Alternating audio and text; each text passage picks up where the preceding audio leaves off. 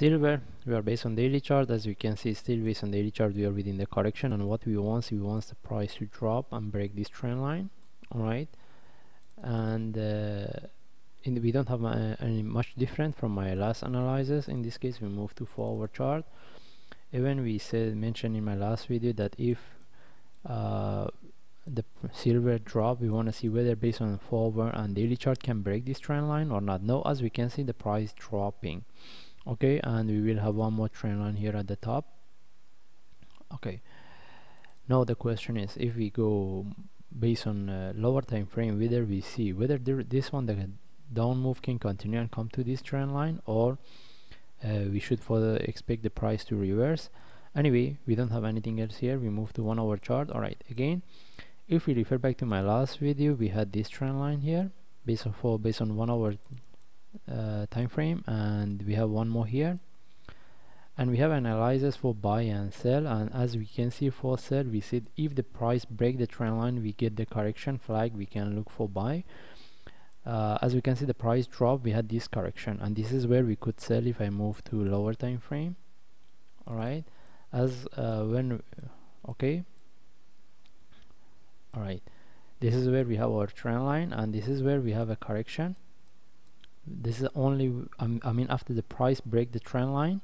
Here the price break and is reverse, but when we see the price break, we had a correction here. This is where we could sell the silver, and as we can see, it was going and as like dropping, correcting, and there was a few opportunity, but the one I was explaining in my last video was here. All right, now we should be in the trade. For those traders that are still in the trade, they should move their stop loss to break even. Now the question is whether this one can continue and break this low or not.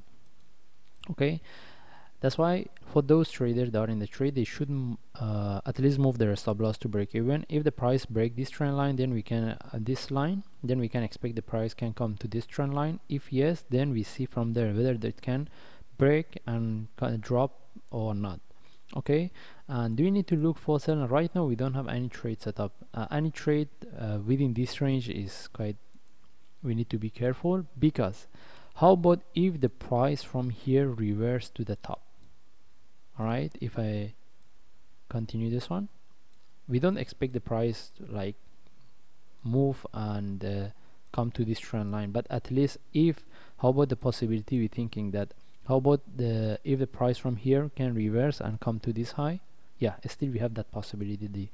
That's why we have to protect our trade, move our stop loss in the break even, and selling within this range I don't suggest it unless we when I say I don't suggest it, it is based on the small correction similar to what we have here.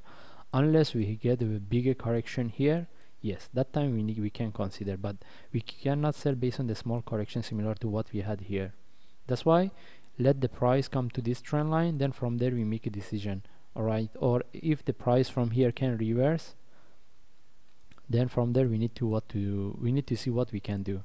Anyway, if we want to look for sell, if we get the bigger correction, we can look for sell, but mostly we need to wait. If we didn't get the big correction similar to what I draw here, mostly we need to wait the price come to this level, then from there we make a decision. Do we need to look for buy? Because we said the possibility that price from here can reverse, and at that time we will have a bigger correction. Yes, we have. Then how are we going to look for buy? The only option, from what we have right now, the only option is if we get any sharp move, correction. It depends what we will get. Rather than that, based on what we have right now, rather than that, we don't have any other option.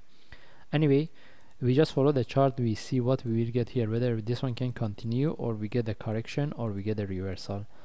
Then we know how to trade for whether buy or sell. Anyway, this is the trade we had based on my last analysis, and we just follow the chart and see what's the next and how we can trade it. Thanks.